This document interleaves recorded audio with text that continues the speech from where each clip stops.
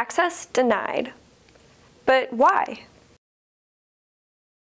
Imagine a traffic jam caused by a concert or sporting event.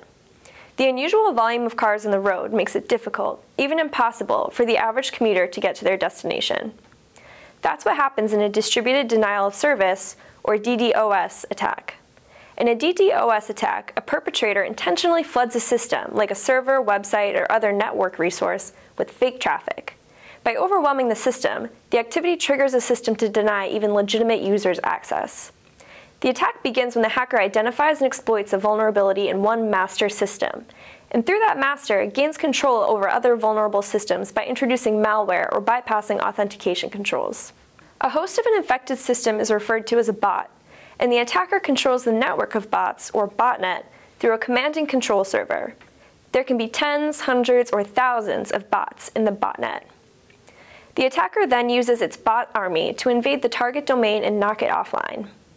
There can be network-centric attacks that consume bandwidth, protocol attacks that target network and transport layer protocols, and application layer attacks that overload application services or databases.